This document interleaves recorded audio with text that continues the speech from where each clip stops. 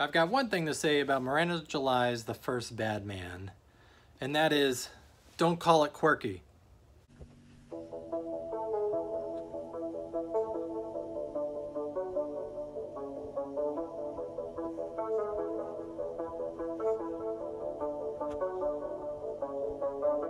You're gonna call it quirky, but that's okay. This is a little bit I've done before. I call it Gems in the Stacks. It's when I select a book that's not quite poppin' fresh 2019, 2020, or 2021. This book is from 2015, and man, I totally missed it. I guess I wasn't paying attention. I'm aware of Miranda July. I actually recently saw a Kajillionaire a movie. I think it's currently on Amazon. The First Bad Man, a middle-aged woman who experiences like this massive amount of cognitive dissonance over just how lonely she is.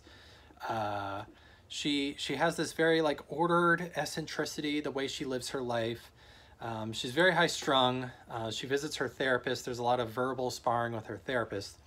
And then later there's a lot of actual sparring with her roommate, which I'll get into. But most of all, you know, it's very funny. It is a comedy, not just a comedy, but it has strong comedic elements.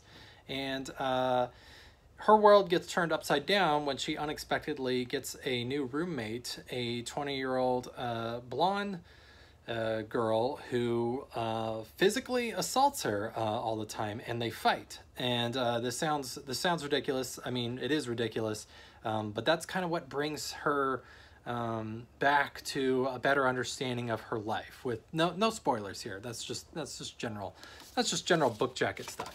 Laser focused observations on mundane everyday life.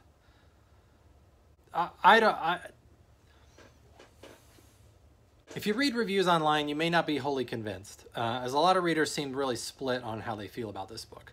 Not me though, so I want to make the case for you.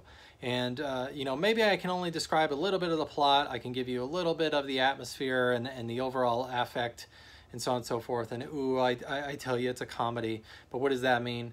But really what this book, why I was moved to give a review of it, was there's this sense of like playfulness that I think is lacking in so many other novels we read. And even when it's serious and it's trying to get down to, you know, it's not being jokey, there's this sense of play that, you know, too many other books are this kind of like meticulous MFA workshop construction over here.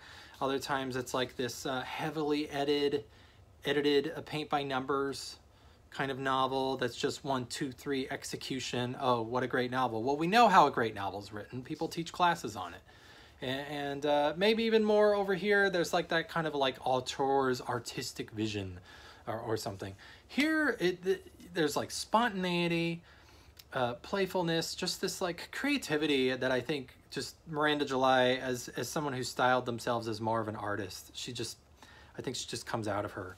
And you get the sense she had a fun time writing it, and she wants to relay some of that fun and joy and pain and loneliness and so on and so forth to you, the reader. So it's like this, there's like this sense of generosity and so on and so forth that I think you get at the end. So I've said too much, maybe I haven't said anything at all, but give it a shot. The First Bad Man by Miranda July. Just don't call it quirky.